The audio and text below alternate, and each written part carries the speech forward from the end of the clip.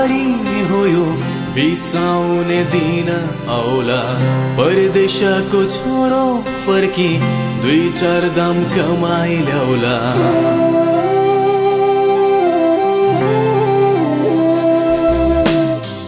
दुःखको वारी हो यो बिसाउने दिन आउला परदेशको छोरो फर्की 2-4 दाम कमाई ल्याउला फाटेको फोटो टालौला घरमा नयाँ छानो हालौला फाटेको फोटो टालौला घरमा नयाँ छानो हालौला भन्दै दिन त्यसै बिते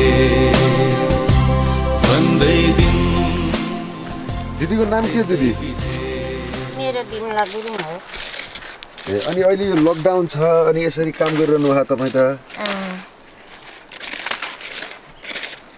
काम गर्नु चाहिँ अहिले भर्खर आएको यसो एकछिन काम गरौँ भनेर अब घर बस्यो नाना थरीका देख्नु पाइन्छ सुन्नु पर्छ झन् यो शरीरलाई झन् असर पर्छ कि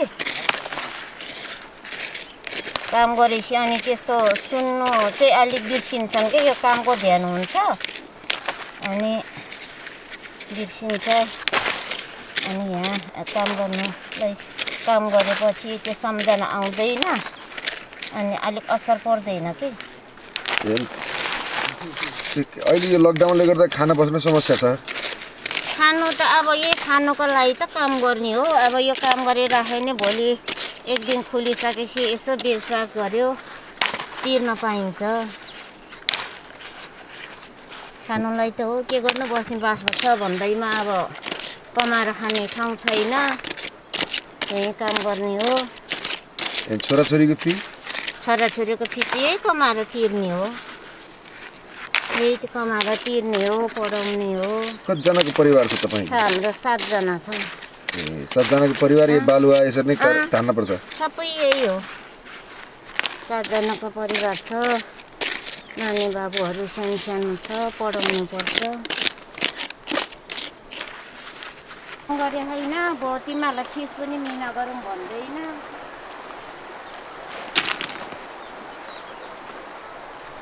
फिस पनि नलिउँ तिमीहरूलाई निःशुल्क गरिदिउँ 1 महिनालाई भन्दैन फिस नतिरेसम्म अब रिजल्ट पनि सुन्नु नआइज हेर्नु नआइज भन्छ के गर्नु यस्तै छ। अनि अहिले यो काम गरेपछि पैसा चाहिँ पाउनुहुन्छ? एक दिन त हुन्छ नि भोलि खुलिसकेपछि।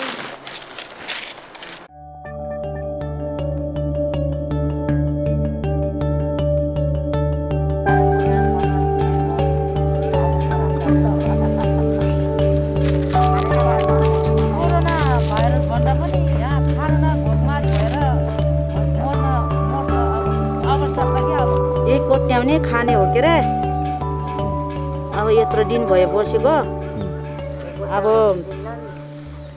रात आउँछ भन्ने कुरा थियो अब त्यो पनि अब खै हाम्रो नम्बर फोन नम्बर पनि धरु पनि लग्या हो त्यो अहिले अट्टपट्ट केही थाहा छैन। अब यो नकेलाई खान सकिन्न? नकेलाई खान सक्दैन के छ त नि अब सरकारले के जागिर दिएन अब हामी त अडपड मान्छे केही जान्दैन खालि यही काम गर्ने खाने हो अब यस्तै छ। दिनमा कति कमाउनुहुन्छ यहाँ केलाएर? अब खै त अब अहिले गाडी चली यताउता गरे अब अलिक बाला भए अब 600-700 कमाउँछ के अरे नभए त्यही हो एक हप्तामा त्यस्तै हो। अहिले खाना धाउधाउ छ? खाना धाउधाउ छ। के भन्नुहुन्छ त? अब के भन्ने हो र अब स्थिति यस्तै छ के अरे अब के भन्नु अब खै अब झन् फुल्छ कि भन्दा भने झन् लम्ब्यायो भन्ने र संसार सुनेछ। अब कोरोनाले भेटाएर मर्छ भनेर बन्द गरेको हो अब फेरि खाना नपाएर मर्ला जस्तो छ यहाँ मान्छे भयाको अलिअलि भयाको जोरिएको सकिन लाग्यो सक्यो के खाने अब अब यहाँ भोकमारीले मर्नेवाला छ बाबु बिहान के खाने बेलुका के खाने हामीले त उस्तै पऱ्यो भने त दिनभरि काम गरे 1 किलो चामल लगेर सास धान्यो हो नि त अर्का घरमा बसेर कोठाबाल तिर्ने हो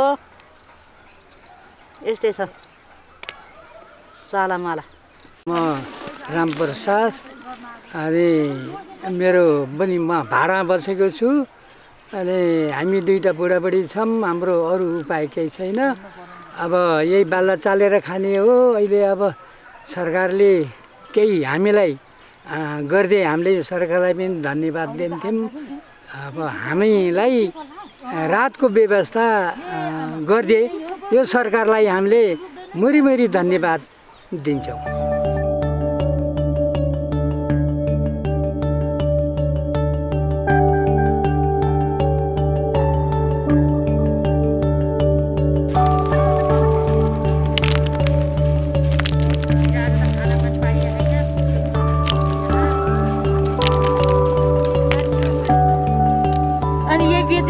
पैसा ल्याएर बोल चामल ल्याएर खाने हो अब यो नभएपछि त यो पनि गर्न नभए कहाँबाट के खाने त अनि अरूले दिन्छ त सबैलाई कसो गरेर के गर भन्ने भएको छ बाउलाउने बेला भयो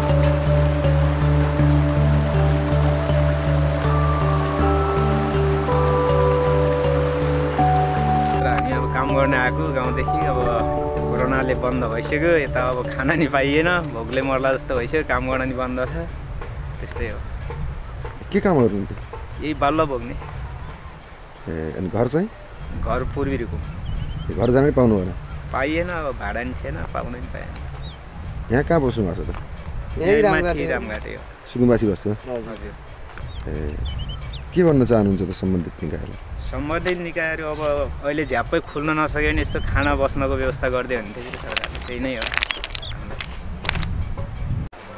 घरमा नयाँ छानो हालौला भन्दै दिन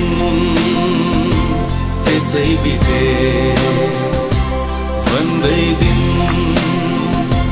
त्यसै बिते भन्दै दिन त्यसै बिते